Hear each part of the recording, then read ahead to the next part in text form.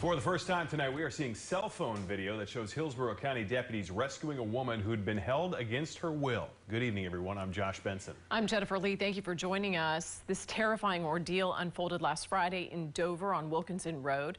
News Channel 8's Nico Clemens is live for us at the Falkenberg Road Jail, where the suspect is tonight. Nico.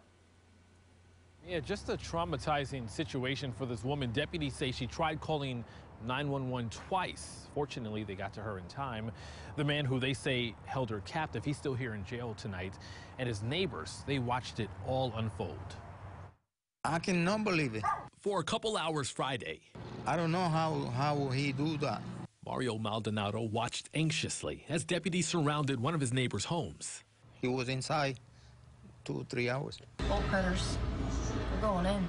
Hillsborough County deputies say they got several calls that someone was holding a woman against her will inside this home. When they got here, they tried to get in contact with them both. After several minutes... Oh. He's beating the door with the sledgehammer. Cell phone video shows deputies ram the door open. Then seconds later, a woman is seen coming outside. They say Kim Michael Torres was still inside the home. A deputy told him several times to come out, but he didn't. About every 5 minutes, they call, come out, will you hand up? And he don't come out. That's when they sent in a canine who found Torres hiding inside a kitchen cabinet. The dog grabbed him for the leg, and the police spray paper spray.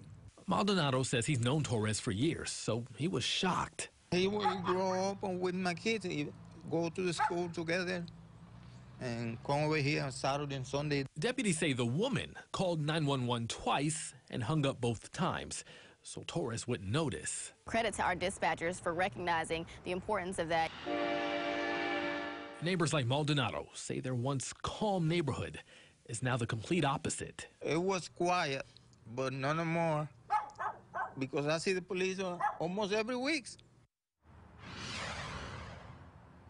This is not Torres's first run-in with the law. He now has several new charges, including false imprisonment.